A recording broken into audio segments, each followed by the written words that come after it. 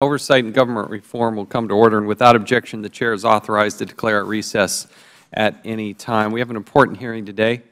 It should be noted that Democratic leadership races elections are going on right now, but through mutual agreement with Mr. Cummings and their staff, we've agreed to go ahead and start this hearing, and as soon as that election is done, they will come join us. But we did so with a mutual understanding that we would start. There are the requisite number of members here to start this, but I don't think I've ever started one without at least one member of the Democratic minority here, but we're starting it through mutual agreement. Today's hearing is about the oversight of the Drug Enforcement Agency's confidential source program. And one of the most important tasks that our government has is to keep us safe, and there are a number of ways through a number of different agencies that this is done. We employ a number of tools to gather information, including human intelligence, human sources. And the Drug Enforcement Agency is one agency that uses these human sources to gather information on the illegal drug trafficking. While the nation is suffering through one of the deepest and most horrific opioid epidemics, the work done by the DEA is very important. There are thousands of really good men and women who put their lives on the line to do very important work that is furthered by confidential informants on a daily basis. Yet the DEA has struggled with the management of its confidential source program. The American people, through Congress, have appropriated millions of dollars to help them do their jobs and get the information that they need. But back in 2005, the Inspector General called for the DEA to improve its oversight by monitoring of its confidential sources in several areas. Specifically, the Inspector General reported the agency failed to properly track its confidential sources, resulting in paying sources well after they provided to be useful.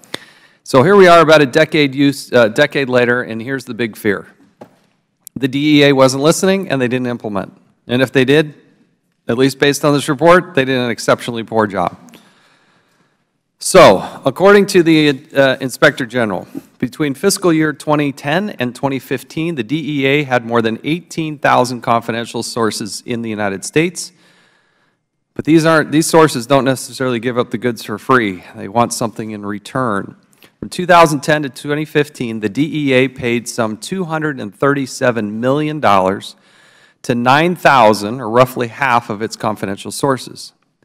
The average payment per source is roughly $26,000. When an agency is spending taxpayer dollars, it must get the most bang for the buck. We ask these men and women to make decisions on what the costs of these types of informants might be. The DEA, according to the Inspector General, paid 477, quote, limited use sources, end quote, that the DEA deemed as relatively low risk, an estimated $26.8 million. That's an average payment of more than $56,000 to sources who were supposed to be providing information to the DEA on a limited and voluntary basis without direction from the DEA. However, it turned out that many of these tipsters were actually working on behalf or in partnership with DEA agents. Other findings from the Inspector General's report. This one just bugs me to no end. The DEA paid $1.5 million to Amtrak and TSA sources for information they could have gotten for free by going through the proper law enforcement channels. In fact, in one case, the DEA paid one Amtrak employee, a United States government employee, $854,460 over 20 years just for sending passenger name records along.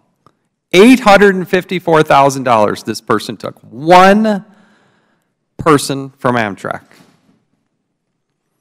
The DEA's records were so bad that the Inspector General couldn't determine whether the sources were being reliable. The DEA paid more than $9 million to old informants that were no longer considered active, despite a policy against paying deactivated informants. The DEA provided federal benefits, including workers' comp, to confidential sources with no process or controls on how these benefits were awarded. And finally, the DEA was uncooperative with the Inspector General throughout much of the investigation. Nothing but nothing will frustrate Congress more than limited access for the Inspector General. You know, I say this almost every day now. We're different in the United States of America. We're different. We are self-critical. We do look under the hood. We do have people come in and audit things. We do it in the spirit of making things better. There is no reason that I can think of that the DEA should ever hold any information back from the Inspector General's office. And I want to hear the answer to that. It's just terribly frustrating, and it's wrong. The Department of Justice Inspector General also pointed out another boondoggle by the DEA in a joint venture with the Department of Defense. The purpose of the 2008 program was to procure and modify an aircraft for surveillance operations in Afghanistan in 2012. After 8 years and millions of dollars wasted, at the last report, the plane sits in Delaware, inoperable, resting on jacks. The program has resulted in the government paying $86 million, 4 times what it was supposed to, for a plane that was supposed to be ready in 2012. And it's still not flying. In fact, it's projected to be ready in 2017 and will never fly the mission it was intended for originally in Afghanistan. Despite the program's delay and expanding budget, 14 senior managers, and this is what, again, we're going to have to explain this to me. Here we have a plane that's approaching $100 million that isn't flying, wasn't used in Afghanistan, and the 14 senior managers responsible for the program received a combined $1 million in bonuses. How can that be? How do you get a bonus when you screw up? How do you take $1 million out of the U.S. taxpayers' wallets and give it to 14 managers for a program that spent almost $100 million and doesn't work? We love the men and women who work at the DEA. It is tough. I have but a few times gone out with agents like this and our local law enforcement and watched them go through this. It is dangerous. It is tough. It doesn't get enough patting on the back. But ladies and gentlemen, we can't waste the American taxpayer dollars to this degree. Should we be paying for confidential informants? I think yes. Should we be giving one Amtrak employee $850,000+ to hand over a list of passengers? No. And that taints the entire agency, the reputation of the good men and women who work there. But we have to answer these questions, and we want to get some answers to this. So, okay. I'd now like to recognize, actually, Mr. Lynch, a gentleman from Massachusetts, for an opening statement. Mr. Lynch, you're now recognized. Thank you very much, Mr. Chairman, and thank you so much. I had written a letter some time ago. I know we had a full schedule on this committee, but I want to look at confidential informants. So I really am truly thankful for your willingness to take up this issue. It's an important one, and not just for the DEA, but for the Department of Justice in general. So I have some legislation. We went through this quite a bit in the city of Boston, in the investigation of organized crime in the Boston office of the FBI. We ended up with about 19 murders committed by some folks who were informants and acting in conjunction with the Boston office of the FBI. Some of the agents went to jail. Special agent in charge, Conley, went to jail, still there. So the use of confidential informants is in darkness right now. And my bill, and maybe we can incorporate it with some of the Chairman's ideas, would be to require the Department of Justice to give us a list of all the confidential informants being used by the Department of Justice and agencies under its purview. So it would not only be DEA, it would also be the FBI. I had a conversation. We brought in Senator Grassley, myself, and some others brought in the FBI to talk about their confidential informant program, and I asked for a list of all the confidential informants that the FBI was operating right now and the amount of money that they were spending in maintaining these confidential informants. And the special agent in charge who came in to talk to us, his jaw dropped, and he said, "Sir, that would be thousands and thousands of reports." So all that money and all that activity out there, and you've got confidential informants that are committing serious crimes. In our case, we had, as I said before, we had 19 murders, and that's not all. They've got a situation down in New York and also another situation in New England that we've got confidential informants out there that are committing major crimes against innocent citizens while they're under the protection of the FBI. So we need to blow the lid off this, and we need to know what the taxpayer, and this is all happening sub rosa. There's not a whole lot going on here. There's some guidelines. Janet Reno, former Attorney General, God bless her, has some guidelines for confidential informants. Those are being ignored, at least in the cases that we've looked at.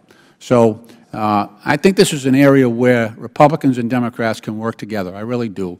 It's a good thing for America to have transparency around these issues, and I think we can really make a meaningful difference in the way law enforcement is using confidential informants in our society. With that, Mr. Chairman, thank you for your indulgence. We have a caucus election going on, so that's why there's nobody else here. We're all in caucus, but we'll try to jump back in periodically. Thank you for your indulgence, and I yield back the balance of my time. I thank the gentleman. We'll hold the record open for 5 legislative days for any members who would like to submit a written statement. We'll now recognize our one and only panel of witnesses. We're pleased to welcome Mr. Rob Patterson, who is the Chief of Inspections at the Drug Enforcement Agency. We also have the Honorable Michael Horowitz, Inspector General at the Department of Justice. We've had a number of times before the committee. We appreciate you two gentlemen joining us here today. As you know, it's committee rules that all witnesses are to be sworn before they testify. So if you please rise and raise your right hand. Do you solemnly swear or affirm that the testimony you're about to give will be the truth, the whole truth, and nothing but the truth? Thank you. Let the record reflect that the witnesses both answered in the affirmative. We'd appreciate you limiting your verbal comments to 5 minutes. Your entire written record will be made part of the record. Mr. Patterson, you're now recognized for 5 minutes. Thank you, sir. Chairman Chaffetz, Ranking Member Cummings, and the distinguished members of the committee. On behalf of the approximately 9,000 employees of the Drug Enforcement Administration, thank you for the opportunity to be here today to discuss DEA's confidential source program and the enhancements made to our policies as a result of reviews and recommendations by both the Office of the Inspector General and the U.S. Government Accountability Office. DEA's mission to identify, investigate, disrupt, and dismantle the world's most significant drug trafficking organizations responsible for the production and distribution of illicit drugs. To that end, we work closely with our law enforcement counterparts by following the evidence wherever it leads. Central to this mission is a worldwide confidential source network, which uniquely positions DEA to act quickly, effectively, and proactively to reach beyond our borders to identify and investigate those who threaten the safety and interest of our country's citizens, both home and abroad. We recognize there can be inherent risks in using these sources, and these risks must be regularly and carefully balanced against their benefits. With the responsibility of running a CS program, it is critical to have a strong foundation of clear policies and procedures to ensure a complete understanding by our investigative workforce. Policy alone, however, is not enough to remedy the concerns raised by these reviews. Management at all levels share a tremendous amount of responsibility and must provide significant and sufficient oversight. Senior field leadership must also create an environment that stresses compliance and properly assesses these inherent risks. DEA headquarters also shares responsibility for ensuring effective policy, processing and tracking of CS information, and monitoring and auditing the use of CSs in the field. Collectively, we must always strive to do better. I am both pleased and proud to advise DEA has made and continues to make significant efforts in improving our program. We have agreed with all of OIG and GAO's recommendations for our CS program. We have acknowledged our shortfalls and are actively working with all appropriate parties to make improvements. We endeavor to faithfully execute our mission with excellence and integrity. Our culture is a healthy and a good one, and the vast majority of DEA employees perform their job to the highest standards. Under Acting Administrator Rosenberg's leadership, we have made tremendous strides in the manner in which we effectively and transparently address these issues and concerns about the conduct of our employees and the manner in which we carry out our mission. One of the largest hurdles that hindered DEA from that goal prior to his arrival was a lack of staffing in key leadership positions. This created a vacuum of senior leadership and fostered a culture of acting leaders. Among these vacant positions were the Chief Inspector, the Deputy Chief Inspectors in the Office of Professional Responsibility, the Office of Inspections, and Security Programs, which collectively made up the entire leadership of DEA's Inspection Division. These positions, along with other DEA SES positions, have since been filled. I note the Inspections Division leadership because the Office of Inspections plays a key role in ensuring the requirements of the CS program are carried out in accordance with established policy and procedure. Over the past year, we have made a concerted effort to revise the inspection process to take a deeper look at high-risk programs such as the CS program. These changes range from modifications as basic as the revision of inspection checklists to the more robust review of CS documentation to ensure the proper use, approvals, and sound justifications for payments. The Office of Inspections also works closely with DEA's new Office of Compliance, which was established earlier this year. The Office of Compliance includes a policy administration section, which is currently reviewing all of DEA's policy manuals, working with our Chief Counsel and program offices, as well as fellow law enforcement agencies to review and revise existing policies governing DEA's operations. Finally, where misconduct is alleged, those instances must be thoroughly investigated. In CS-related issues, the Office of Professional Responsibility is charged with not only addressing the specific allegation against an employee, but examining the roles of management and providing significant and sufficient oversight. OPR conducts these investigations in close coordination with and in deference to the OIG. As appropriate where the managers have failed in their duties and properly not supervising their employees or have failed to ensure the necessary oversight in program areas, they are being held accountable. The DEA has always been committed to serving the public and fulfilling our mission. We're very proud of our accomplishments. Thus, it is never easy to hear about the weaknesses in our programs and see them identified, or to hear about our past lack of cooperation during these reviews. The current administration has worked diligently to address policy gaps and programmatic shortcomings, fill leadership positions, implemented new training, and placed increased emphasis on our leaders for greater oversight. We fully believe these outsider reviews by OIG and others make us better. From our previous discussions with your staff and today's conversation, I hope you will recognize DEA's commitment to positive change in our agency. I want to thank you for your time today, and I look forward to your questions. Thank you. Inspector General Horowitz, you're now recognized for 5 minutes. Thank you, Mr. Chairman, Ranking Member Cummings, members of the committee. Thank you for inviting me to testify today. Proper oversight of the DEA's confidential sources programs is critical, given the amount of money paid to informants, approximately $237 million during a recent 5-year period, and the inherent risks associated with the program to the public safety, to privacy, and civil rights. My office recently issued 2 audits, finding that DEA faces significant challenges in managing its confidential sources program. Our July 2015 report determined that DEA's policies allowed the use of high-risk sources without the review required by Attorney General guidelines, and that DEA failed to always review long-term sources consistent with its own policies. We also found that DEA paid certain sources substantial disability benefits without determining it had a clear legal basis to do so and without establishing any procedures or controls. We made 7 recommendations to rectify these issues. Since our report, DEA has issued new policies, and we have closed 5 of those recommendations. We will continue to monitor closely DEA's efforts to address the 2 remaining open recommendations. In September 2016, we issued a second report and found that DEA needed to significantly improve the overall management and oversight of its confidential sources program. We determined that DEA did not adequately oversee payments to its sources, increasing the potential for waste, fraud, and abuse.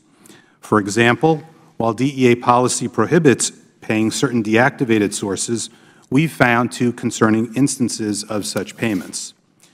We further found that DEA failed to appropriately track all confidential source activity, did not document proper justifications for all source payments, and at times did not adequately safeguard traveler information it was collecting. Additionally, we found that DEA condoned the use of subsources, yet had no controls, policies, or procedures in place to oversee them. Separately, we identified significant problems with DEA's use of what it calls limited use sources. DEA policy specifically specifies that limited use sources make information available to the DEA independently and without direction. However, we found that some DEA units were in fact instructing limited use sources about what information to provide and what actions to take. Among DEA's limited use sources were Amtrak and Transportation Security Administration employees. As the Chairman mentioned, during the 5-year period covered in our audit, DEA used at least 33 Amtrak employees and 8 TSA employees as sources, paying them a total of over $1.5 million. Yet we determined that DEA was entitled to receive this information at no cost, thereby wasting government funds. We also found that DEA's Intelligence Division has conducted limited management, oversight, and tracking of source payments. For example, it does not independently validate the credibility of its sources or the accuracy of the information they provide. In addition, DEA was unable to provide us with an itemized list and overall total of payments to intelligence-related sources who we determined were paid more than $30 million. Our report made 7 recommendations in our September 2016 report, and we expect an update from DEA next month on the steps it has taken to address them. Finally, I want to acknowledge the serious commitment that current DEA management and program officials have made to improve the confidential source program and to implement appropriate controls. These problems did not happen overnight, and correcting them will require a dedicated and sustained effort. To date, senior DEA management has shown its willingness to do so, and we will obviously monitor their efforts in this regard. This concludes my prepared statement, and I would be pleased to answer any questions that you may have. Thank you. We'll now recognize the gentleman from Michigan, Mr. Walberg, for 5 minutes. Thank you, Mr. Chairman, and thanks to the panel for being here, and thanks for the work you do. Inspector General Horowitz, your report found, as you've indicated, that there was a relationship created with DEA agents and some limited use confidential sources that went beyond simply being a person who gives tips, to rather being in a partnership on behalf of and part of the DEA process. What are the privacy concerns with DEA essentially treating these sources as independent contractors and asking them to perform specific tasks? Well, there are several, Congressman, one being that among what we found was the requests were for various traveler records, personal information, itineraries of travel for various transportation companies, collecting that information, not only collecting the information generally by directing people to do so. That's the first question. The second being, how is that information then protected? We had serious concerns about that. The third being little to no information being available on whether the collection of that information was useful in total. We can find evidence when DEA actually successfully interdicted drugs or what they believed was improper cash transportation. But they did not keep records on what the overall success rate was. We don't know, for example, whether they were batting 1,000 or batting 0.50. And that's a concern, because if you're going to ask for the collection of large amounts of records, I think the public wants to know that there's some success associated with that. And I know that's a concern we've talked about in the asset seizure context. And that's precisely what is potentially presented here. Beyond the evaluation of success or failure, what other dangers do you see with this process? Well, one that also comes up is the Fourth Amendment issue. Okay. If the sources, if individuals in the public act independently and want to call their police, their DEA office, the FBI, whomever, on their own, They're obviously entitled to do that, and of course, I think we would all hope they would do so if they saw illegal activity. It's a very different analysis if people are acting as the agent of the law enforcement agency. And incentivized to do that. And are incentivized to do that, and are incentivized in some cases quite substantially. Okay. As you know, and you expressed that, I've had concern, long-standing concern with the civil asset forfeiture issue and asset forfeiture in general. It appears, when I came across the fact that there was an individual, a confidential source, working in the parcel industry that had the ability to open packages. But it came to be that they opened packages but only reported not on drugs or anything else, but simply on cash. Are you concerned that the DEA's policies are warping priorities by prioritizing asset forfeiture rather than the seizure of drugs? That is a concern, and in fact, we have an ongoing review of the Department and in particular the DEA's use of asset seizures, and I'm looking forward to issuing that in the near future, in part it grows out of some of the concerns that you've addressed and other members of the committee have mentioned on that issue. Has DEA taken any steps to remedy this problem that you're aware of? They have taken some steps, and we've gotten some updates about their intentions on collecting more information that would allow, for example, the DEA, most importantly, and us as well in our oversight role, to determine what is occurring, how frequently it's occurring, the success or failures, the incentivization or not of folks. I think there are several steps that are. Mr. Patterson, could you address that? Absolutely, sir. So certainly we appreciate the OIG's review of this. It's an important area. I will say simply we are working diligently on the limited use policy. It has now fallen under certain AG guidelines that it did not used to fall under the six-year review. I share his concerns as well related to Fourth Amendment violations or issues that may come up from such issues as the parcel interdiction. We have continued to look at training and making sure our employees are aware, and I think probably the most important issue that we're looking at is the changes to the limited use category to make it more robust and possibly moving that into a regular use informant as opposed to a limited use informant. Okay, thank you. I yield back. Thank you. Now recognize the gentleman from North Carolina, Mr. Meadows, for 5 minutes. Thank you, Mr. Chairman. Thank you both for being here. Mr. Horowitz, it's good to have you back with us.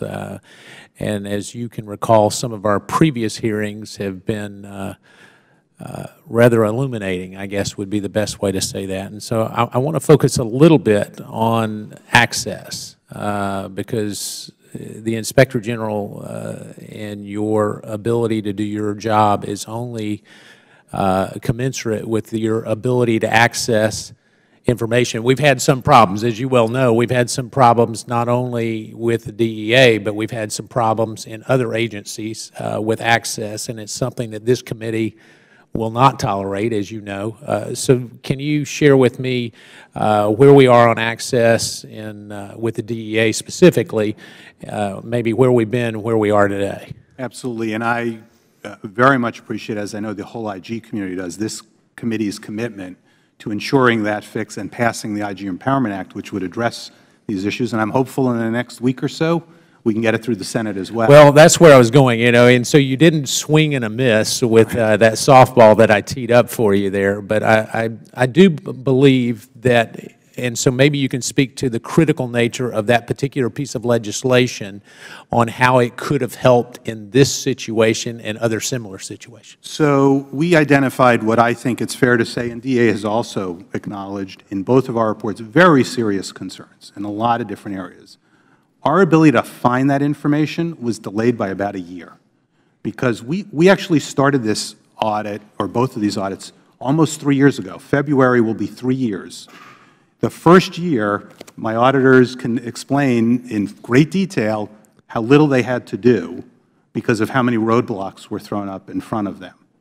That has changed, I am pleased to report, dramatically with the new leadership, the acting administrator, the leadership of OPR. So what you're saying is the resignation of the previous administrator who came under fire for a variety of issues, this new administrator is doing a better job? The new acting administrator has done a much better job, and we have gotten the materials that we needed to do these reports in the last almost 18 months now.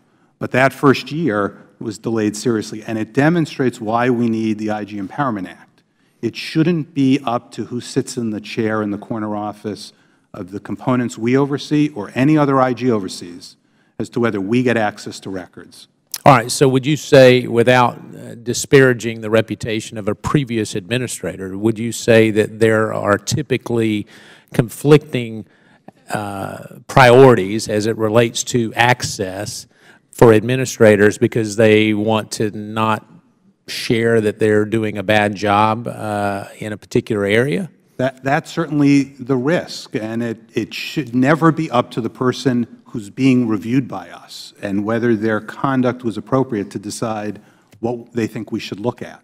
So it would be someone who is accused of a crime who would say that they could withhold evidence legally if we do not pass this act. Would you agree with that analogy? I can assure you, as an AUSA, having in my former life and working with agents, I can't imagine a circumstance where the agents would say to the subjects or targets of a criminal investigation, you decide what we should see so that we can figure out whether you committed a crime. All right. So the IG Empowerment Act would give you most of the tools, you believe, to be able to make sure that we not only have a transparent and accountable government, but empower the IGs to be able to better do their job, not just at DOJ, but across the spectrum of... Exactly correct. There are 73 IGs out there, and many of them have faced, unfortunately, the same issues we did. All right. So, Mr. Patterson, let me come to you because obviously something has changed, and Mr. Horowitz is being complimentary in spite of the fact that we're here today over some very troubling concerns that the Chairman has illuminated. What individual policies or rules have you changed, or has the acting administrator changed to make sure that access is not an issue? Well, certainly our current acting administrator has made it very clear, and I feel in a similar fashion, that these reviews, whether it is OIG or any reviews from the Department, make us better. So we embrace that, and we will fully comply with that. I mean, I will say we have worked with OIG my first few months after taking over this job to rebuild this relationship with the various components that fall under Mr. Horowitz.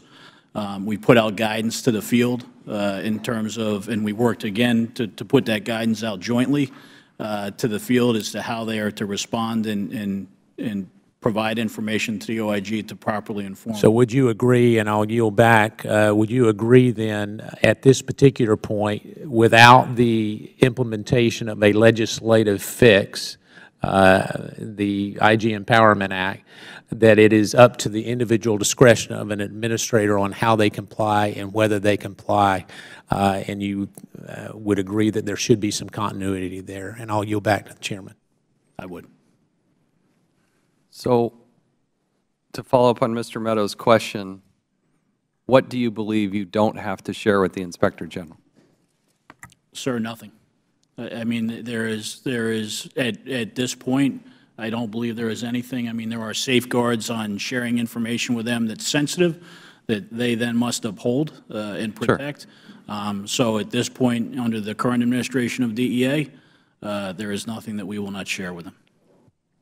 Mr. Horowitz, is that the way you're finding it right now? That's correct. And in fact, we're going to have a follow-up report that this committee will get and others on the classified use of informants, and we've been getting access Very good. to the classified information. So it has been a very significant change, but the impact and why the IG Empowerment Act is needed is clear. This was delayed a year. We could have been here a year ago trying to fix these problems, right? What happened in that one-year period? There were some additional payments, by the way, that you've highlighted. Okay. Thank you. I appreciate it, Mr. Beth. We'll now recognize the gentleman from Georgia, Mr. Heiss, for 5 minutes. Thank you, Mr. Chairman. Let me just follow up on this. It sounds like there's some progress being made, certainly, and that's good news. But, Mr. Horowitz, by the way, thank you for being back with us. Last time you were here, you expressed very serious concern and frustration over employees at the DEA who were withholding information.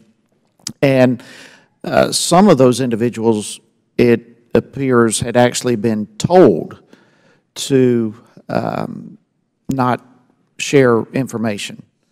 And in fact, I recall asking then Administrator Leonhardt about this, and she had no satisfactory answer about that. So are you saying today, a year later, that that issue has been resolved? Is there any shape, form, or fashion in which you're still experiencing this problem?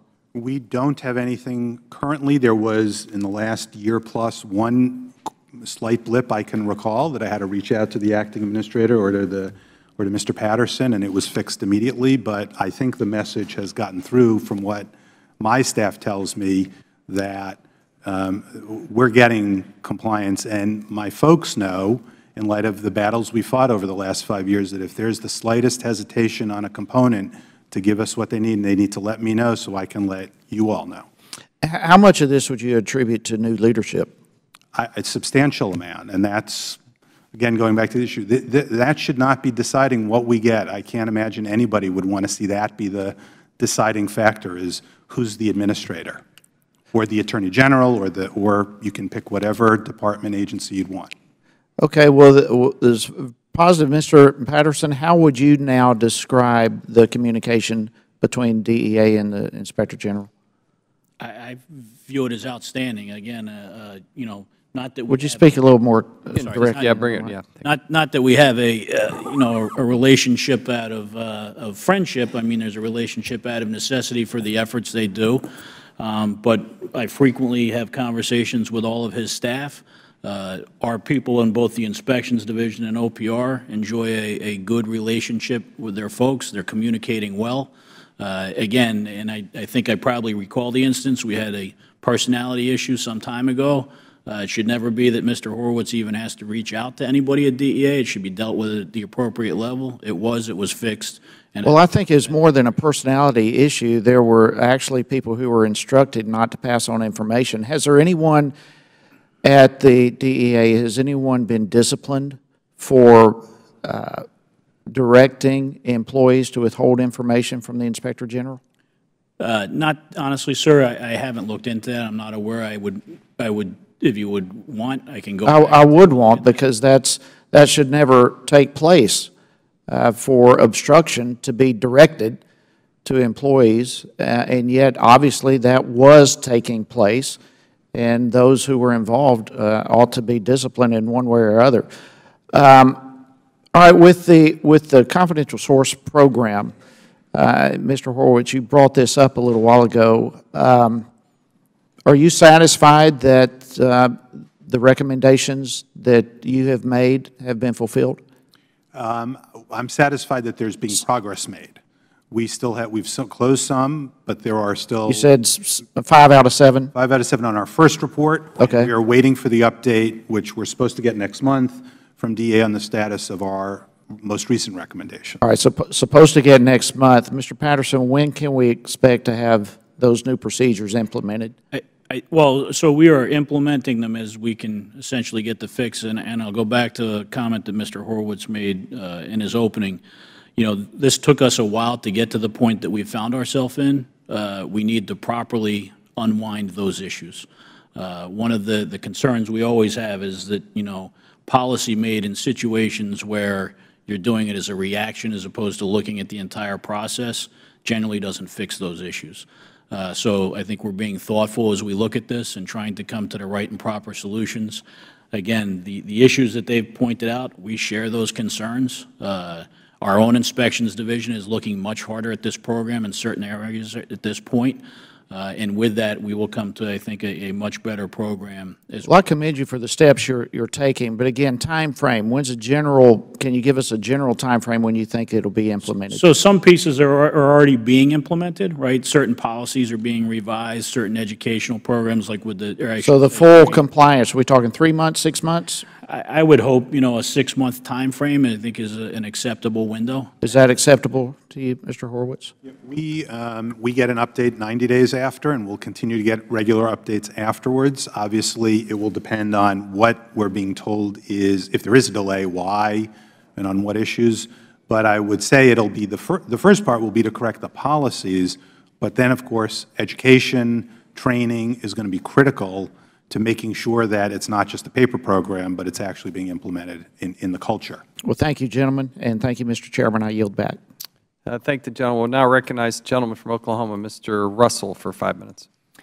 Thank you, Mr. Chairman, and thanks to both of our panelists today for the important work that you do in digging into fraud with the taxpayers' dollars. I do know that you have the best interest in heart as you discover these issues. Mr. Patterson, can you please describe the Global Discovery Program?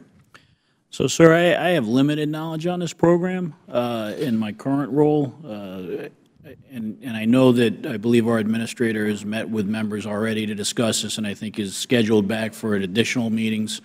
The latest issue on this is we continue to work with the Department of Defense and FAA on getting the proper permits to get this plane from its current location down to DEA's Fort Worth location to essentially determine the future usage of this plane. I guess a couple of follow-on questions with that. This French-built ATR 42-500 aircraft, there's a lot of other twin turboprop aircraft that could be used for surveillance other than a 45-passenger plane.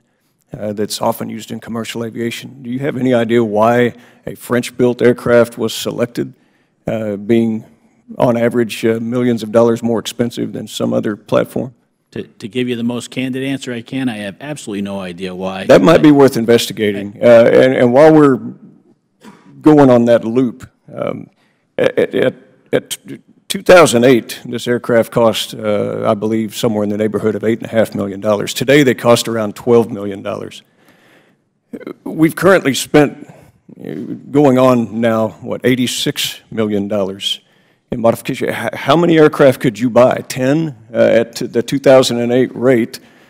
Were you also aware that there was $6 million worth of damage done to the aircraft as they're trying to install the different radars and cameras that they're not going to be able to install now? I am aware that there was damage done. Again, I have limited... How was the damage caused? I don't know, sir. I have limited visibility. I'd certainly like to take this back and have the right people. Yeah, the FAA, they kind of certify, mechanics and things to install and look at things. We might want to look at that before we go destroying $8 million aircraft and turning them into $86 million expenditures. $2 million from the DEA, as I understand it, spent on a hangar that will not be used in collaboration with Department of Defense for this aircraft that will not fly and now will not be used in Afghanistan. And in addition, there were modifications made to existing hangars in Afghanistan. Can you speak to some of that? Obviously, with the downsizing of our workforce in Afghanistan, the usage of the plane there wouldn't make practical sense. So, has anyone considered the downsizing of the airplane? Maybe it's elimination, or it's selling and cutting losses. What would be the benefit of having this non-flyable, non-camera operating, non-radar capable $6 million worth of damage with installation? You see where we're going here? What could possibly... We're talking about $800,000 for an informant here, and maybe an abuse of $300,000. This is $86 million. Does anyone see a comparison that maybe this might be something that ought to have a lot more investigation other than Amtrak, manifest lists? Look, I agree with you, and I believe, and Mr. Horowitz may know better than I do, that the DOD is also looking into these issues, but I'm not familiar with their investigation or what they're doing. Mr. Chairman, this is one of the most outrageous things that we have. And look, I know you guys you're like us. You go pick up the rocks and look at the creepy crawlies underneath them, and we certainly appreciate that, and that's how we find so much of what we find. So this is not a denigration of your important work, but this is what exasperates the American people. U.S. dollars I love the French, great people, great ally. They're always there with us, on our endeavors, great foreign policy partner. We make aircraft in the United States as well, probably a lot cheaper than what we've done. These are things that we really have to dig into because of all of the items that we've looked at in what you've presented to us this morning. None is as egregious as this. And just the $6 million worth of damage, could go for a lot of paying Amtrak manifest, to people that don't deserve it that you could get in other ways. So I would hope that as you pick up the rocks and look at the creepy crawlies, there's a lot more rocks on this aircraft issue. And I don't know how we recover from it other than we just cut the losses and we move on. But there's a lot more answers that we would like to get regarding the airplane. And thank you, Mr. Chairman, for your indulgence. Thank you. I'll now recognize myself for 5 minutes.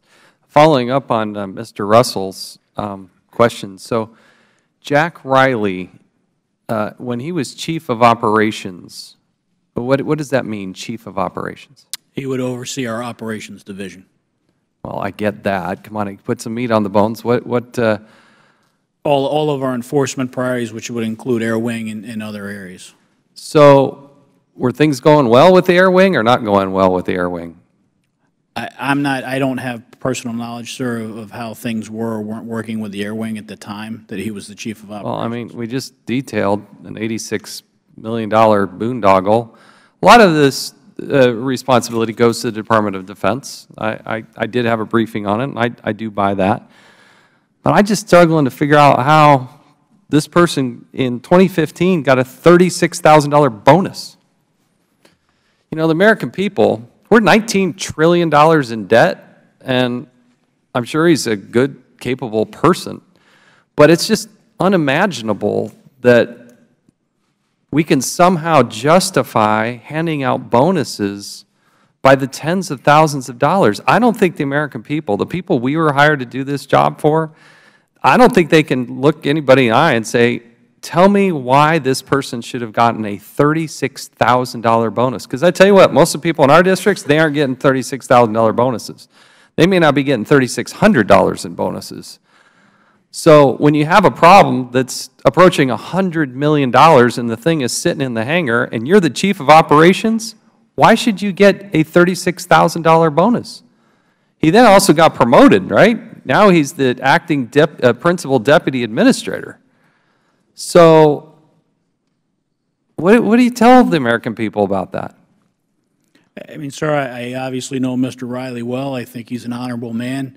I don't know at what point this rose to his level, the issue with the aircraft. He was Chief of Operations.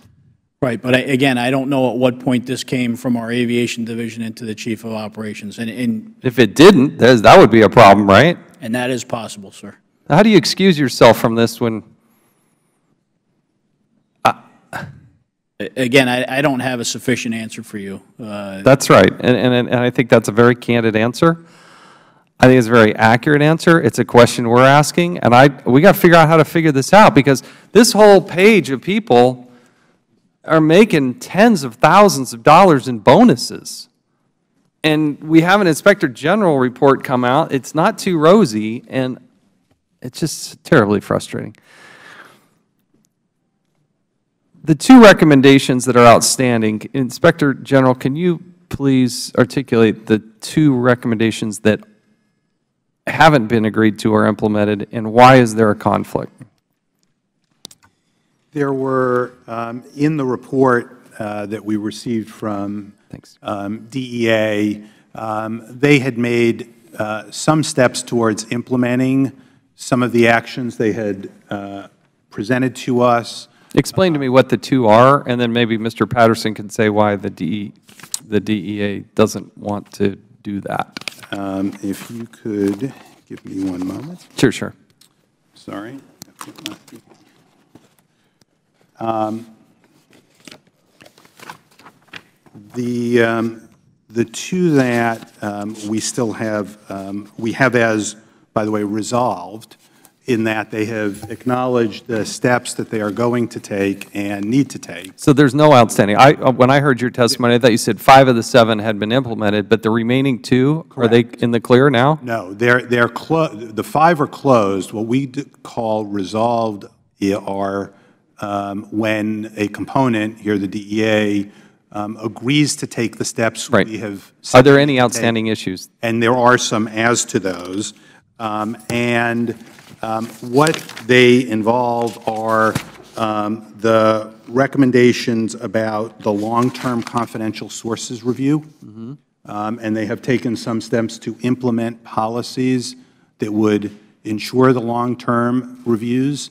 The issue there that we've identified, or what we're waiting to see, is that in fact there's a clear system in place for the timely review of those, because one of the concerns we found in the 2015 review, and that's what we're talking about right now, was that DEA wasn't following its own policy that then existed. It certainly wasn't complying with the AG guidelines that were in place, and it wasn't clear to us still that they had a measurable timeline in place for how they were going to review long-term CIs and what the process was. Okay, and the other issue? One.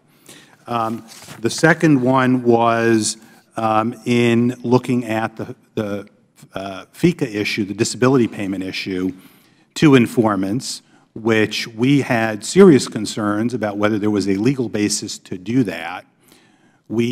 Our recommendation was for the DEA to go back and evaluate whether there was a legal basis to do that. And our understanding is the DEA is still working on that issue. Can you, Mr. Patterson, can you illuminate us? My time's gone over here, but why is a confidential informant getting benefits? So, absolutely, sir. On the FICA payments issue, a policy has been posted in extraordinary circumstances where an informant is performing a role as an informant and doing government work. They may be entitled to Department of Labor review for FICA payments. How many people are we talking about? A handful. I mean, I don't think actually we've had any in the last number of years. I think these go back some time. The issues were that we did not have a policy in terms of, what the employees would even know what had to be presented to the Department of Labor. That policy has been posted on our Human Resources site. The issue related to the question of the legality has been worked with the Department. We owe responses back, and I think it was essentially providing the proof of both of these things to the IG. Thank you. My time has expired. We'll now recognize the gentleman from Alabama, Mr. Palmer, for 5 minutes. Thank you, Mr. Chairman. I appreciate the witnesses being here, and good to see you, Mr. Horowitz, always. Your September 2016 audit highlighted widespread issues with the DEA's tracking and oversight of payments, the lack of receipts, a lack of information justifying payments to sources. These are issues that have been going on for a long time and were noted in, I think, a 2005 report. Can you tell us how long these issues have been around and why they've been so persistent?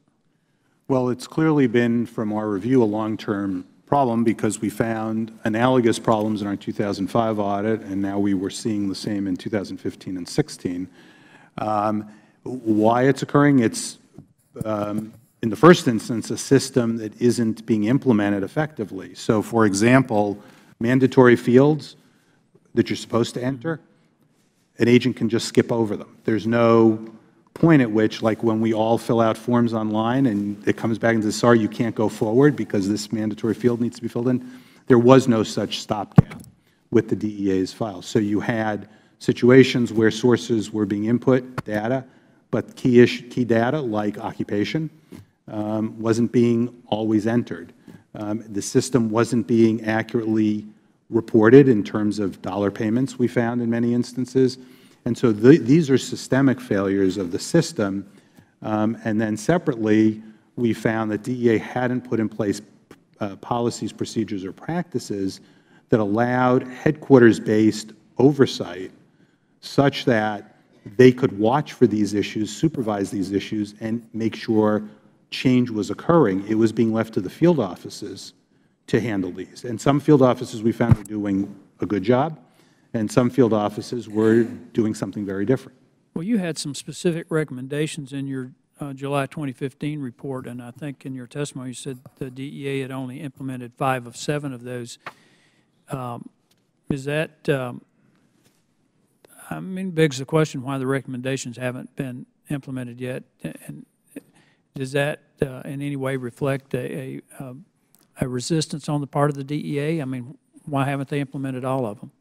I don't think it reflects a resistance to them, because certainly our communications have reflected an interest and willingness to do so. I think, frankly, these have happened, as I said in my opening statement, for such a long period of time, and you just mentioned as well. They will require, and we expect, not just paper policies, but we'll close recommendations when we see effective policies being actually implemented. So step 1 is a commitment to put the policies in place. Step 2 is, are they now being followed? Can we go in and look at them and say, yes, these are working, yes, these are being followed? The reason I asked that about the resistance is that in Mr. Patterson's testimony, he said that all the recommendations had been implemented from that report, and your testimony indicates that 5 of 7 have been. So I'm just trying to determine. I think that was just an error in terms of the terminology. So as we put our testimony together, DEA has implemented those fixes. That doesn't mean that the IG has agreed with our implementation of those 2 being sufficient. So I apologize for that oversight. I did not mean to make the reference that they were closed by the OIG, but that, in fact, DEA had, and as I just explained to the Chairman on the FICA matter, the other matter is the 6-year review of the informants.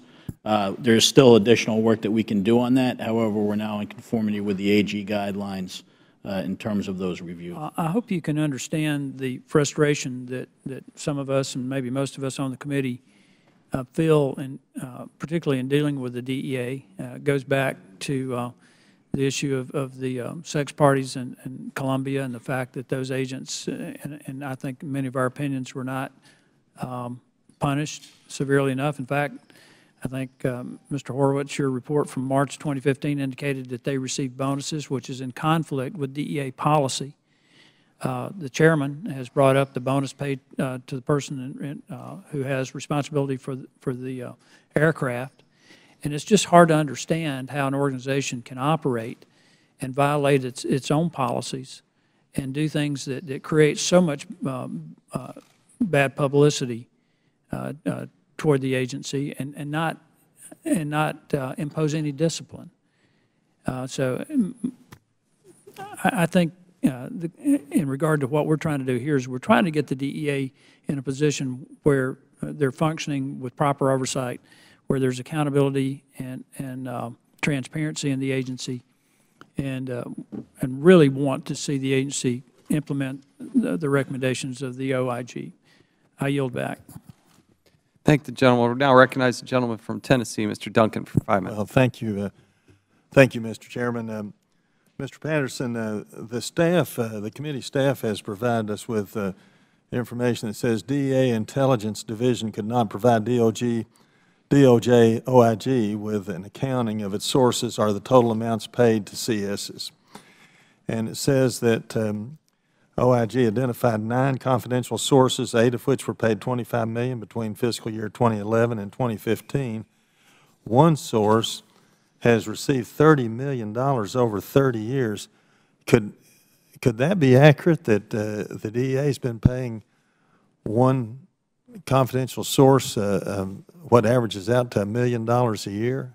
It is, sir. And I guess a lot of people would wonder how they could qualify for that kind of job.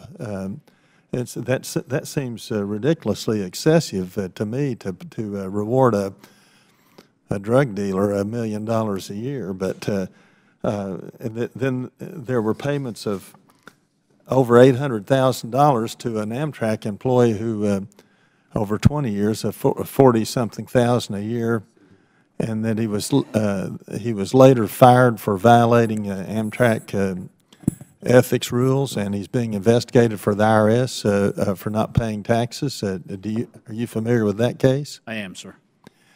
Did you hear Mr. Horowitz when he said a while ago that they didn't feel that there was adequate information to determine the success and failure rate, and he couldn't tell whether you were batting 1,000 or batting 0.50? Did you hear that? I absolutely did. And what would be your response to that? Again, I agree with their assessment of that, and we are working to fix those issues.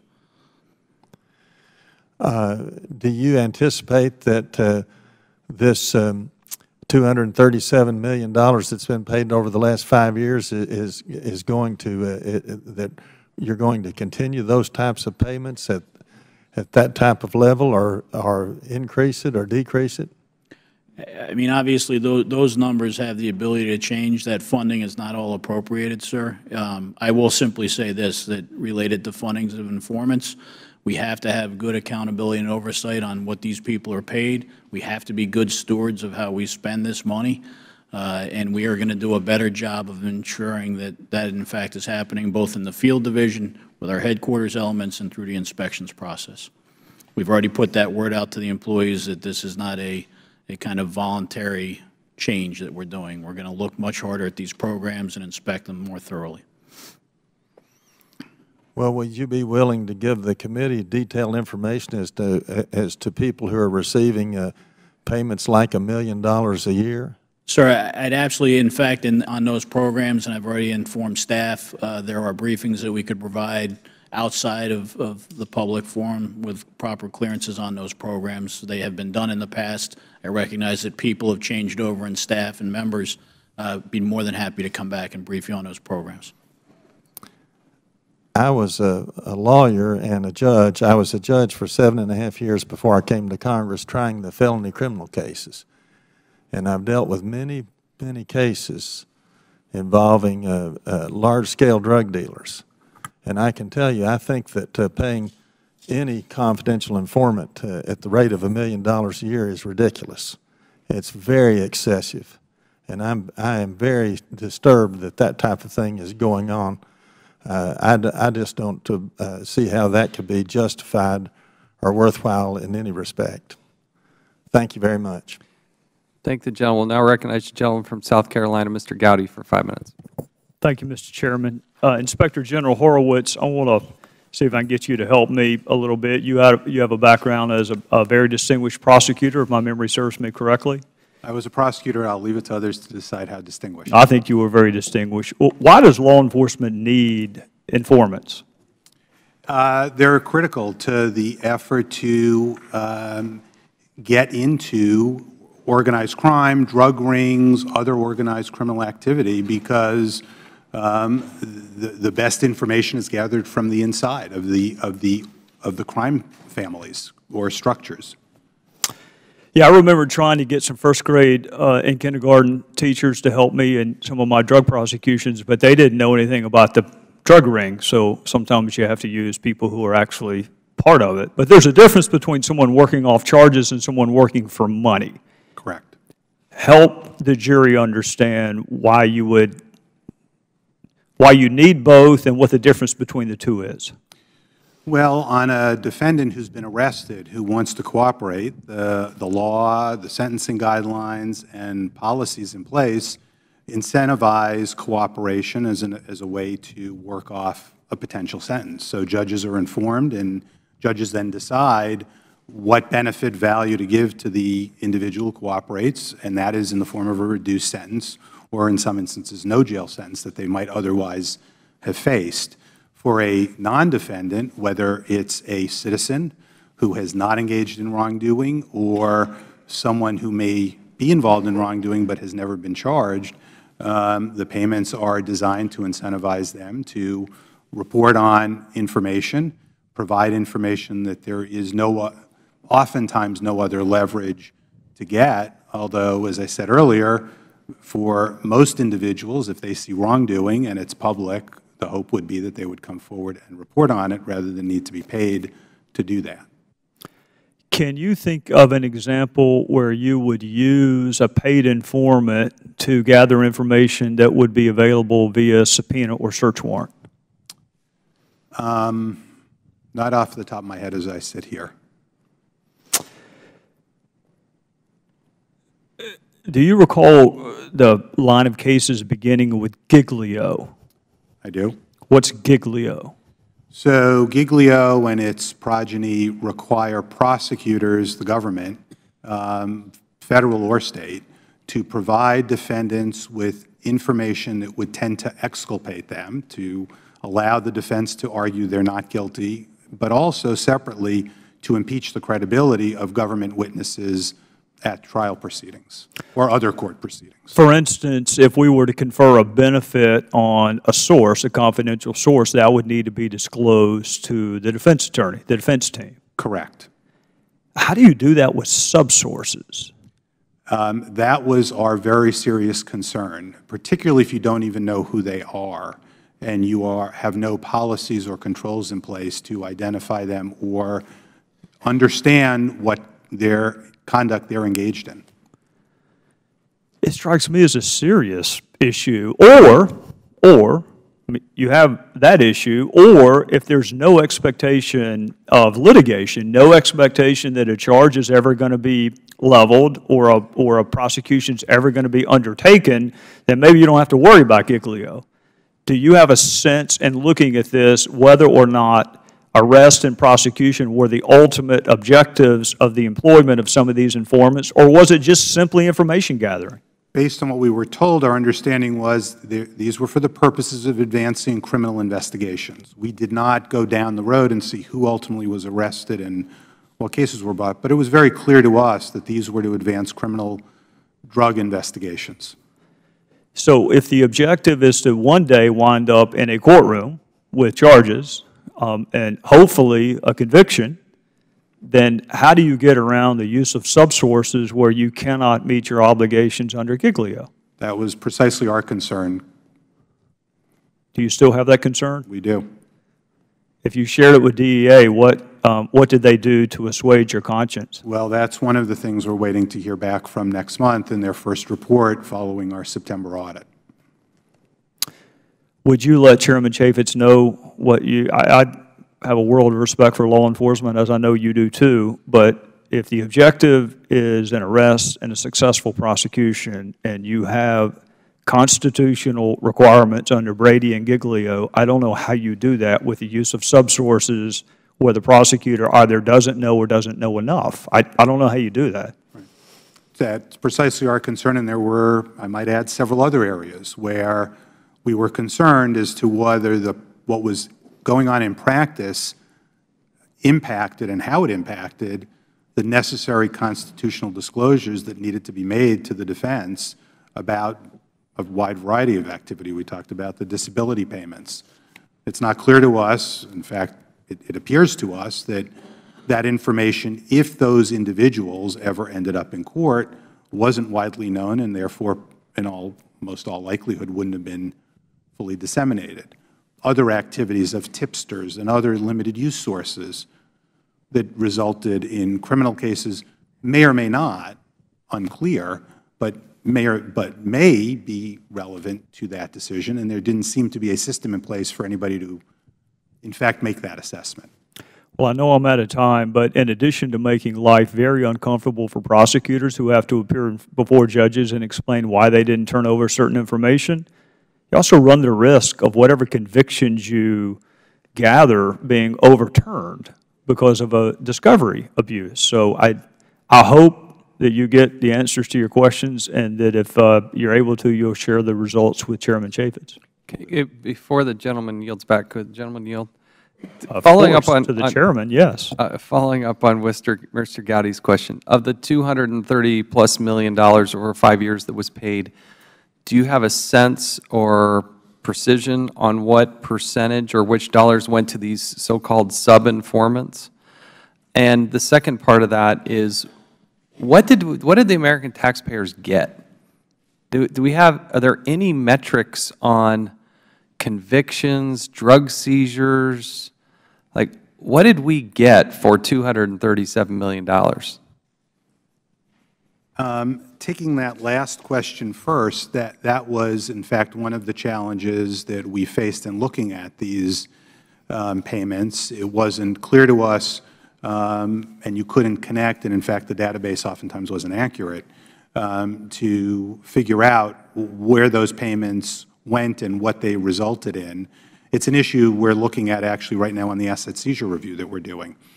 Is a similar question has been raised, similar issues have been raised about interdictions. Yes, we know about the successful seizures, but where did that lead? Did that lead to furthering a criminal investigation? Did it lead to an arrest? How many unsuccessful interdictions were there? In other words, how much was the public's privacy being impacted? Or civilians who are being asked questions at train stations, bus stations, airports that don't ultimately have drugs or cash.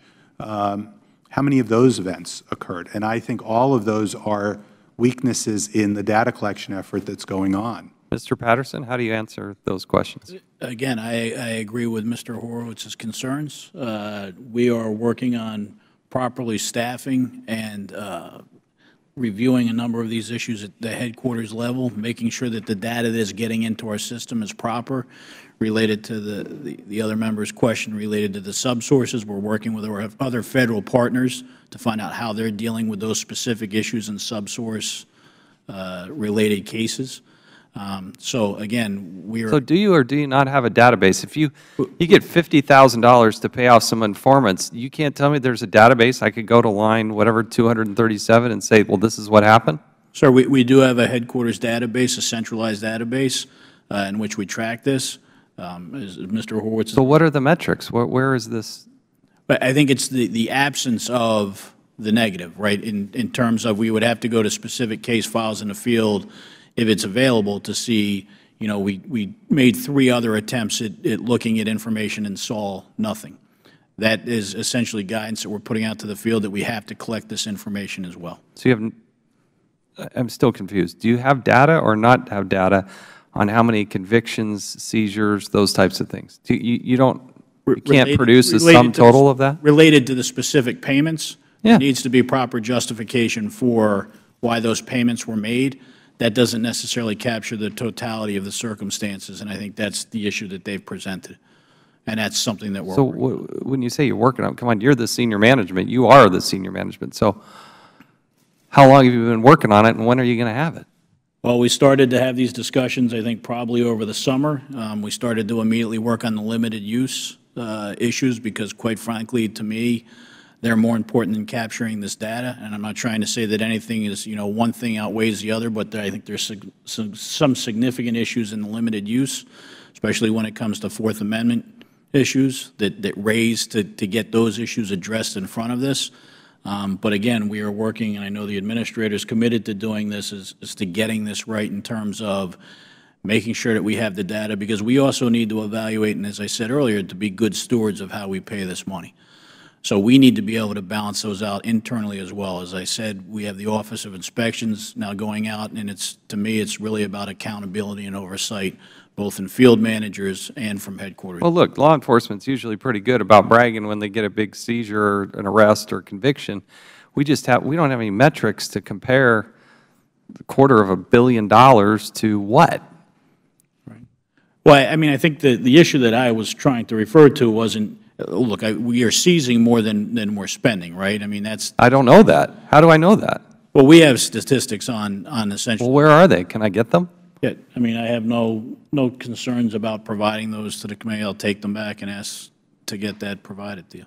Okay. And, you know, from our standpoint, I think the information shows that the seizures exceed the $250 million in informant payments.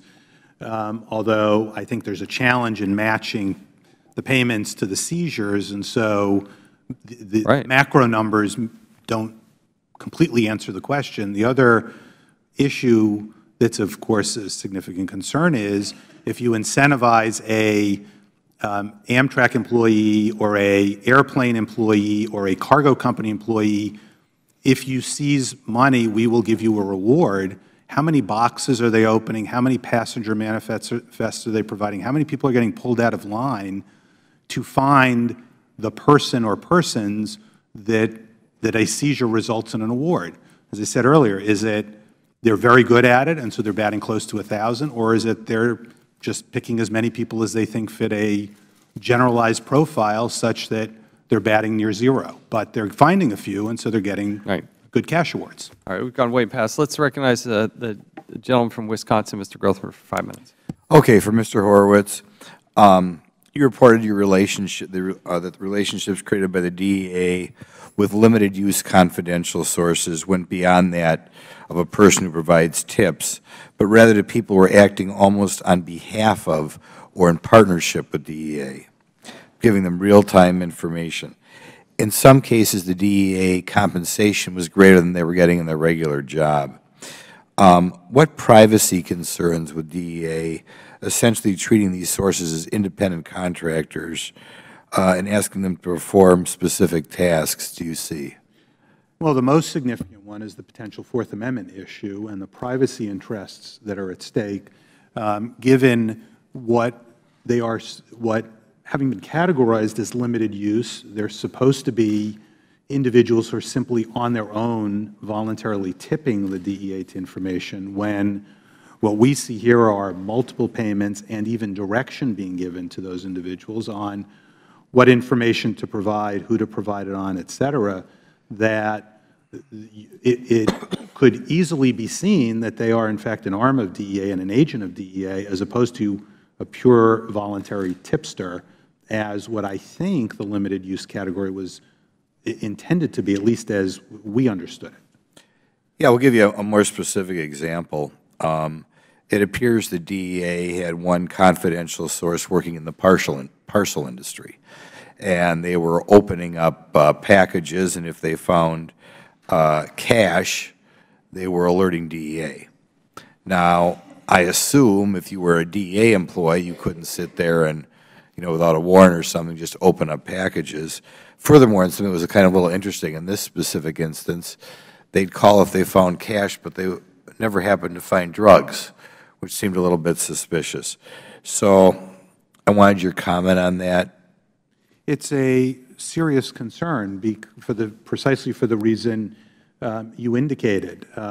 I think there are two competing issues here, right? The public wants two things to be occurring. They don't want to see drugs or illegally transmitted currency being transmitted through these processes, but they also want to make sure that people are following the constitutional rules, laws, and procedures, and that everybody's privacy and expectations when they send a package through the mail aren't invaded simply in a rummage or search by someone who's looking for a cash reward with little control over them.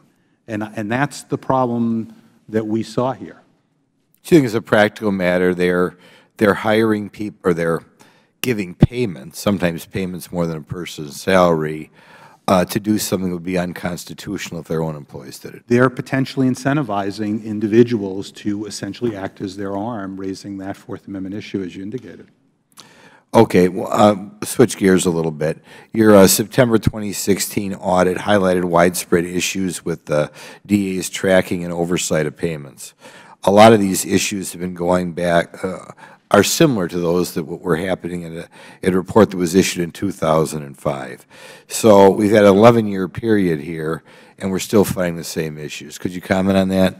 Yeah, that was a concern to us, and obviously something that should have been long ago addressed. And it cascades into a whole series of issues. It limits, as Mr. Patterson said, the ability of management at headquarters to understand how their program is working and whether it's working well. It prevents or affects the ability of the DEA and the agents to provide accurate and full information to prosecutors so they can fulfill their constitutional responsibilities if they're prosecuting somebody. It limits the ability of the public, and through reports to Congress and the work that we do, to understand whether its money is being used wisely and consistent with the parameters of what is permissible and not permissible. Okay, well, that's Mr. Peterson, kind of going off the same line of questioning. What your comments are that we seem to have the same problems in 2016 as were identified 10 years ago, 11 years ago. That's correct, sir. So we have a computerized database that is about 5 years old that did not exist back in 2005. It resides at headquarters. During their review, and frankly during our current reviews, we're seeing that not all information is filled in. We now have a headquarters review by individuals that work in operations management to ensure all those fields are, in fact, filled in. It seems like a relatively simple thing. Again, it needs to be done better, and we need to ensure that it's happening. Thank you much. I see my time has expired. Thank the gentleman. Now I'll go to the gentleman from Texas, Mr. Hurd, for 5 minutes. Thank you, Chairman. And I'd like to pick up on Mr. Grothman's lines of questioning. And let me preface by I spent the majority of my adult life managing sources in the CIA. Now it's different. It was foreigners and it was overseas. And my question is, how do you not have a receipt for a payment? And let's start with you, Mr. Patterson.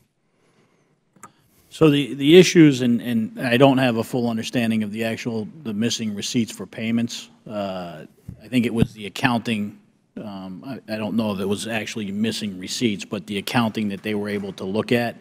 I would like to follow up certainly with my counterpart to come across that it shouldn't be possible. The question is it physically a missing form? I don't believe that it would be possible. Mr. Horowitz, do you have any perspective on that? Yeah, I think, from our standpoint, it was missing data, missing information that we couldn't confirm because of the absence of the document.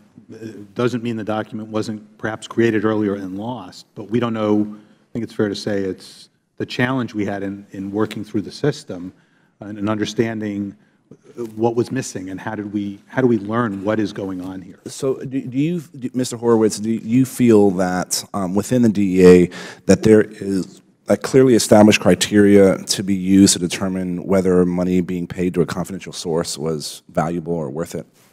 No, I don't think that was going on, that was one of the issues, that there were success payments for successes, but beyond that, there weren't evaluations going on of how many misses there were, how many times were packages open, how many times were people pulled out of line that resulted in. And where you use those examples, pulled out of line, going to package, is that because we're talking specifically about limited use, or is this the payments to people that are trying to infiltrate some of these gangs and these criminal organizations? Many of the issues we found were in the limited use category. So that's where we saw over and over again our area of concern on this issue in particular. Separately, the subsources may have been in a different category.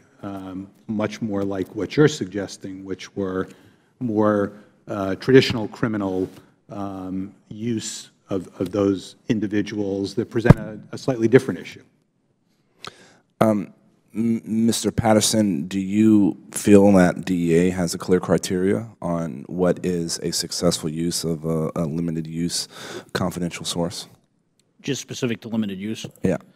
So look, there's a number of issues related to limited use. One is obviously direction. That is a definition that we are working with our chief counsel to get out to the employees. It has got to be a one-way flow of information. We've made our employees aware of that, but again, we need to get the policy correct on this.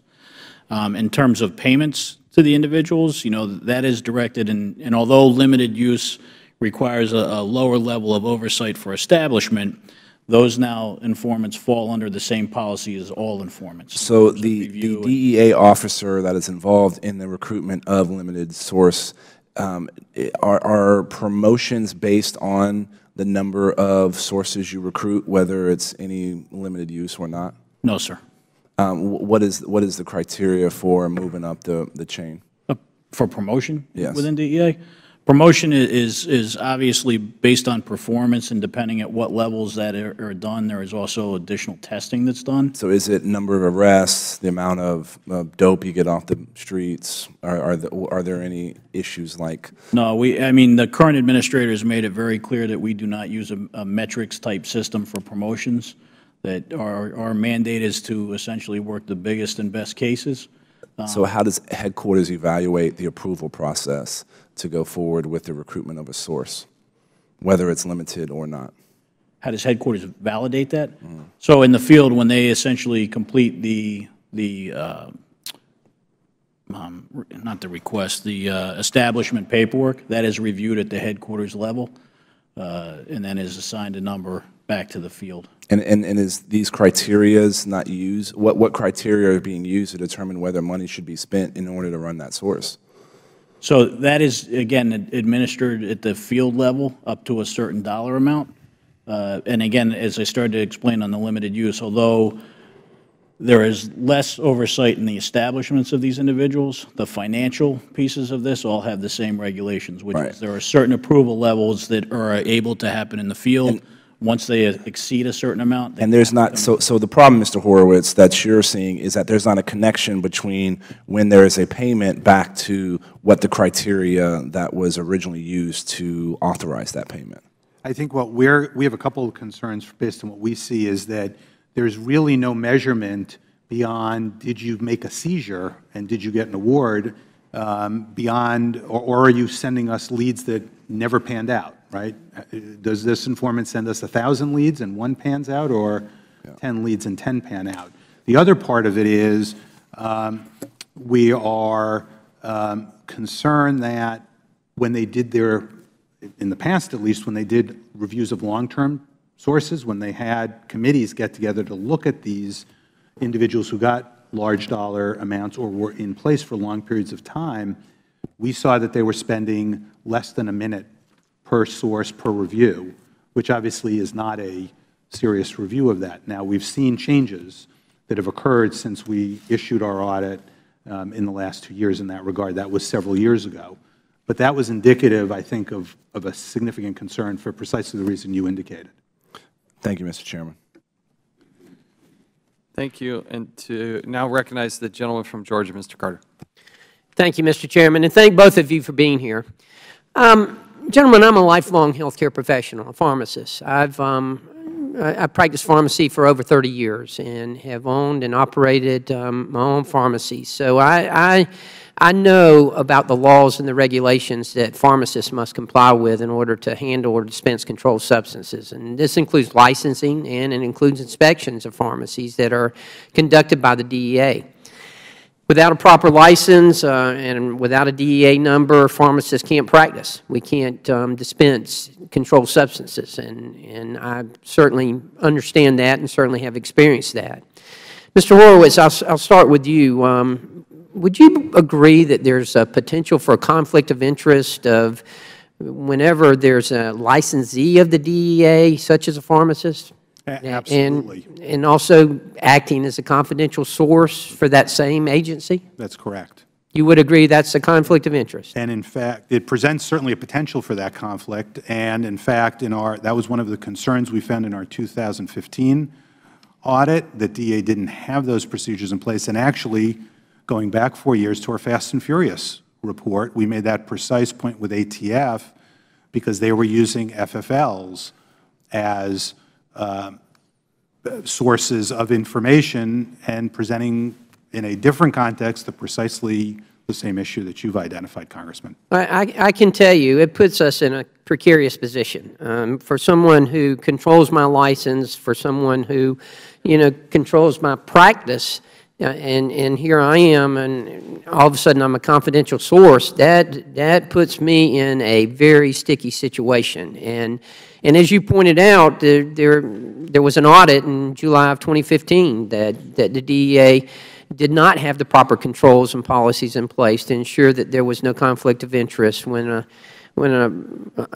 license holder, such as a pharmacist, was also a confidential source. The DOJ previously issued guidance to address this issue. Is that right? That's correct. Okay.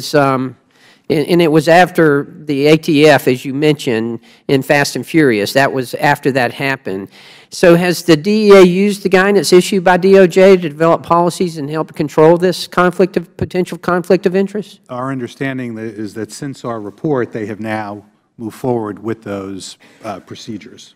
Did you see the recommendations, Mr. Horowitz? Did you think that they were applicable and would offer, for lack of a better term, protection to the licensee? Absolutely.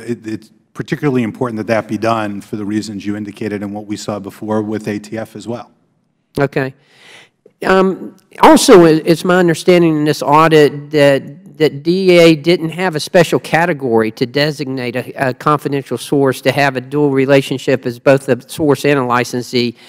Is that important? Is it important to have a a designation like that? It's critical because you want to make sure that supervisors all along the chain of command, including at headquarters, have the ability to make that assessment as they are first approving the source, and then secondly, as they're reviewing the use of the source. In both ways, you need that information, or else you may not know who falls into that category. Great. So, Mr. Patterson, can you tell me the status of these concerns that were raised by the July 2015 audit of licensees such as pharmacists acting as confidential sources? As Mr. Horowitz just stated, so we have both issues addressed and placed in policy. I'd be more than happy to get that policy to you if you'd like to look at it yourself. Has it been implemented? It has been, sir. Okay, I would, if you don't mind, if you could get those to us. I hope y'all can appreciate the precarious position this puts us in. Let me tell you, you know, the pharmacies that my wife now owns, since I became a member of Congress, you know, we love the DEA and we love seeing the DEA, but we just assume them not be in our stores, if you understand what I'm saying. I mean, not that we have anything to hide, we don't, but at the same time, we have a great respect for someone who holds our license. And it's just a difficult situation if we're going to be put in that situation to be a confidential source like that. I mean, and we want to help. We want to do everything we can to cooperate, and, you know, more so than anyone, we want the bad guys caught too. So, but it's just a very precarious situation, as I said before. Just very briefly, if you could, just how can the policy be enforced? Can it be enforced? The policies? The policies. Yes, certainly. In terms of our oversight internally to make sure that it's being applied appropriately, absolutely. And we'll do that with our Office of Diversion Control and with our Operations Management to make sure that's the case. Okay. Well, thank you again. Thank you both for this. And if you could get me those policies, I'd appreciate it very much. Absolutely. Thank the gentleman. I have a few follow-up questions as we conclude here. And Mr. Patterson, I appreciate the commitment that you're making on behalf of the DEA to be cooperative. On June 22nd of this year, in the Senate Judiciary Committee, Chairman Grassley, who's done exceptional work on this topic, he asked, when will the DEA confidential source policy be fully implemented? And he asked a few follow-ups directly on that same question. Mr. Rosenberg said that it had been finalized, and I'm quoting, "It has been finalized. It's been approved by the Department. I am more than happy to provide a copy to this committee and to your staff, sir." End quote. He went on and extrapolated this, but my understanding from Senator Grassley is they have not been given a copy of that policy, and we have not been able to see a copy of that policy. Is that something you are or are not able to provide to the committee? Yes, sir. I just asked, I mean, we have done in-camera reviews with staff, and I don't know what staff, but I'd be happy to let you know who it's been done with and follow up with you on that piece of information.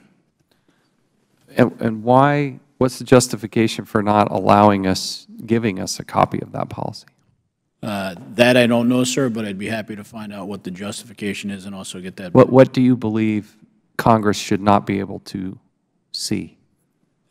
I don't have any idea why that would have been done, so I'd like to find out the proper answer to give to you as opposed to guessing. When you have the acting director committing to the Senate Judiciary Chairman that he can have it, and then he's not given it, you see where that's a problem? Understood. You understand why I'm going to have a problem if you don't give it to us? Understood. Have you seen it, Mr. Horowitz? 1 second. I have not personally seen it. We have, right? Yeah, we have seen it. Okay, so you give it to the Inspector General. That's good. Right. When will you get me that answer?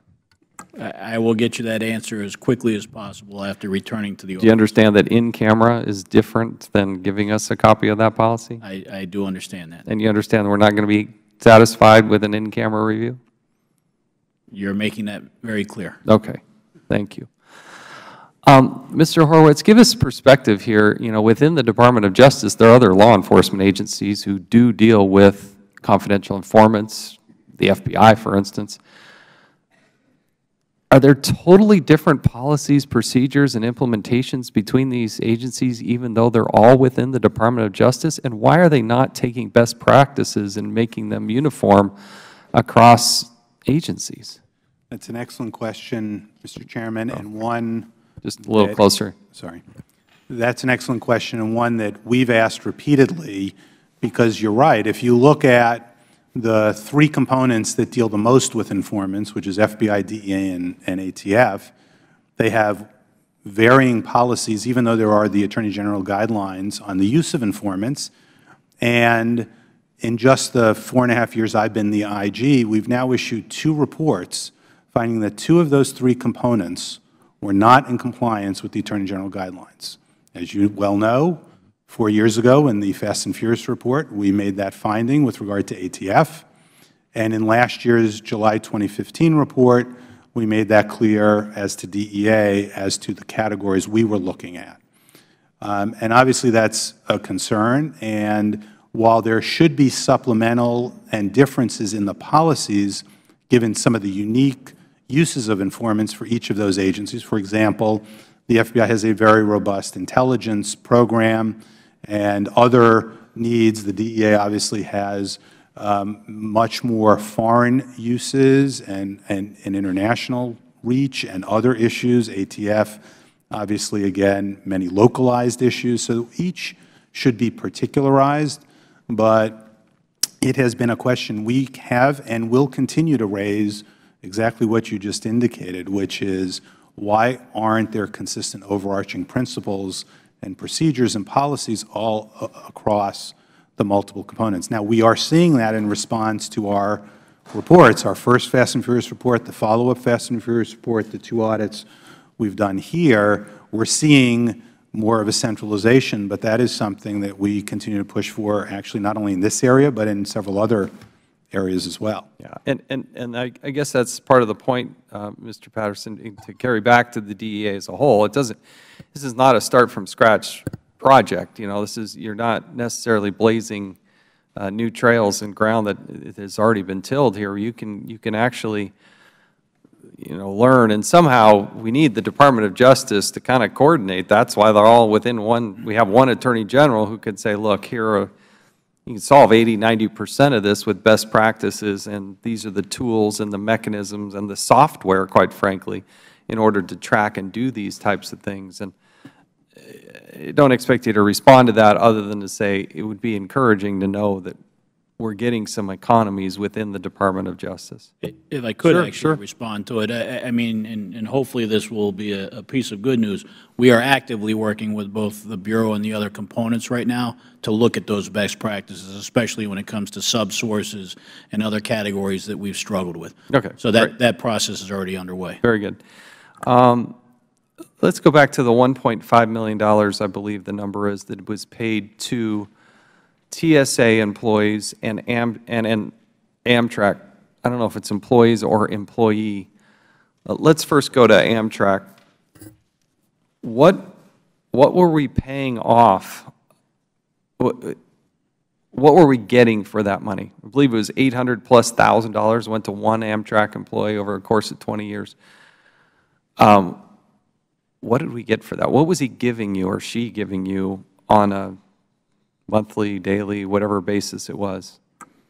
The individual is providing information related to suspicious travel, last-minute purchases of tickets, other things that would raise to that level over the course of that 20 years. But why do you have to pay for that to an individual? Why not go to Amtrak and say, look? So I don't have the good answer for why this started back in the 90s. What I can tell you is that this practice has been stopped. We have clear guidance that this is not permitted for both quasi-government and government employees, that there is no payments to be made if they are performing as an individual providing information that they should be doing in their daily job. So it is fixed moving forward. I don't feel like I have a satisfactory answer. I know we have engaged with Amtrak to try and acquire this information. That is still a work in progress. I don't think it's as simple as, having access to information. I think it's knowing more about that, and like I said, we're working on that currently with Amtrak. Let's go to the TSA. How many TSA employees were you paying off? I believe I think it was a total of 8 had been established at some point. I think 2 or 3 of those individuals ultimately received payments. I know there is an ongoing investigation by the OIG, which I don't believe we've commented on. This is a significant amount of money to TSA, right? How much money went out the door to TSA employees? I think it was, I don't know the exact figure, sir. It was in the $50,000 to $100,000 range, I believe. Inspector General Horowitz, do you have any? Can you illuminate this anymore? I'm just looking for the precise number. So I guess staff is telling me the number is about $84,000 paid to 3 different people. Yep. What were the TSA employees providing the DEA surreptitiously? I believe it was information related to seizures of currency. Yeah. Seizures of currency. Right, information related to passengers. These were screeners with TSA, not law enforcement personnel. That was the weakness in our policy, quite frankly, is it dealt with law enforcement individuals. And I said, again, that practice has been stopped and it's clear in policy. Okay, so since it stopped, we can talk about what had happened. So when they were finding currency, they would go to the DEA and say, hey, I found some currency, give me some cash? My understanding, they were being asked if they saw currency as you went through an X-ray to tip the DEA to that so they could follow up on it afterwards. And of course, that's a potentially, depending on how it's arranged, wholly inappropriate use of the entire screening system that's been put in place in this country and raises, again, Fourth Amendment issues as to who they worked for. Did those individuals, were they incentivized through the payments to be DEA, arms of DEA, and be supporting criminal investigations, or were they there in a public safety role to protect the flying public? So where is this? The reason why I hesitate is because I know there is an ongoing OIG investigation, and that's why I didn't, I'm not familiar with their investigation. We'll obviously look at any administrative impacts that come at the completion of that investigation. So is it fair to say, Inspector General, that there is an ongoing OIG investigation into this? We are continuing to review that and through our investigations. And is the Inspector General for Homeland Security involved in that, or is this just coming through DOJ? He is aware of that, and we've been in communication as our teams on all of these issues. So I'm trying to figure out who did something wrong and who's going to be held accountable for that, and what were the implications. I don't. Right. Well, we've certainly, for example, on the Amtrak matter, we work closely with the Amtrak OIG to move forward and look at that matter, and we're doing the same on the Homeland Security side with our counterpart at OIG there. And we'll hold accountable, as we always do, the individuals that we find engaged in wrongdoing, whether criminal or non-criminal. Criminal obviously goes through a judicial process. Administrative, non-criminal, we would report back to DEA for their handling on administrative matters.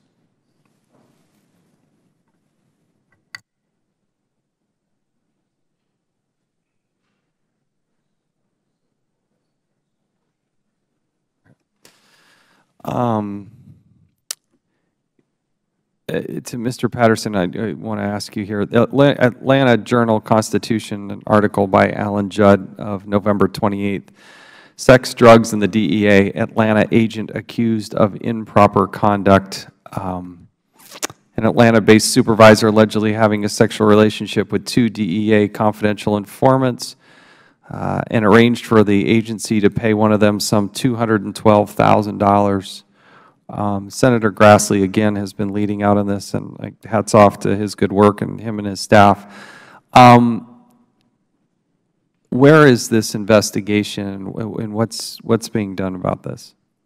Again, this was an investigation in which we had gone to OIG. It had come back to DEA. We began the investigation. As we did, we found issues that rose to potential criminal charges. We went back to OIG. They've been handling that part.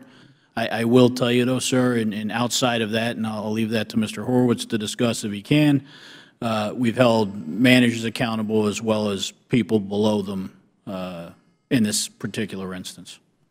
You've done what with them? We've investigated and held managers accountable. When you say held them accountable, how did you hold them accountable? Well, ultimately they resigned, but they were being investigated by the Office of Professional Responsibility for their role in oversight. How many people resigned? The individual. We had an agent, task force officer returned to his department, and then a grade 15 retire from DEA. So he gets full benefits, he's no prosecuted, so you just let him go, you didn't, no prosecution? It's not criminal in nature for him. I will also say one other thing is the employee was put out on suspension without pay during the course of the investigation. How long had he worked for the DEA? I had to guess. Yeah, I think it's about 15 years. Again, I can find that out for you. Well, look, again, this is a tough thing because the men and women, 9,000 plus employees, is that, did I get that right? They do a good, hard, decent, patriotic job. They put their lives on the line, and we're immensely grateful. But you do have bad apples, as we do, in every department and agency, quite frankly. The bigger agency, this is going to happen. I mean, just human nature, the odds are the bigger the department and agency, you're going to have more and more bad apples. It's just a reality of it. But it is important that I feel very strongly and passionately the idea that you need to hold people accountable, and they do need to have consequences. And I worry that so all too often in the Federal Government, they just walk away. You know, go ahead and retire, get your full benefits, pat you on the back on the way out, when you've done something really dramatically wrong. And in some cases it is criminal, so other parts it's not. But I want people to be held accountable, and I want the other 9,000 people who do it by the book and do it right to know that when somebody does step over the line, there are consequences, and not just, hey, you know, go ahead and retire and you know, move on. That seems to fall far short of the proper justice that should be required. So, listen, we appreciate, again, please carry back how much we do appreciate the DEA and the tough work that they do. To the Inspector General, you've got a wonderful staff. They do hard work over, in this case, close to 3 years. But let's also make sure that, you know, this was done 10 years ago, and we didn't learn the lessons and implement that. I don't want to come back again and only to find out that with a change of administration or change of personnel that this gets forgotten about. And I think that's incumbent upon us to continue to ask you about it and make sure that the progress continues. But it's also just the best practice to make sure that the future generation of people that are working at the DEA have the proper support, the resources, the policies to protect themselves, but also to make sure that the agencies be in the premier agency that we need it to be. So, again, to the Inspector General, please know how much I appreciate your staff, and I know they beat their head on frustration trying to get things, but I am very pleased to hear, Mr. Patterson, about the progress and cooperation. That's very, very encouraging and very much appreciated. So we thank you both for the work, and this hearing now stands adjourned.